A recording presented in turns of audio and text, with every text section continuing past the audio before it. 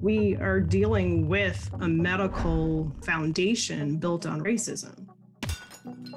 I am a chemical engineer, so my draw to birth work was lack of evidence in a lot of the routine spaces in the birth community.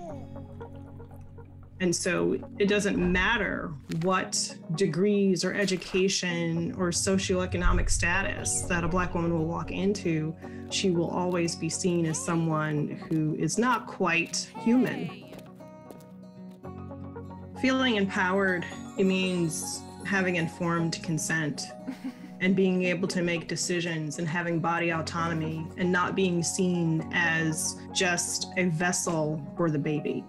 And that's what I try and strive, honestly, to help other families obtain when they hire me as a doula.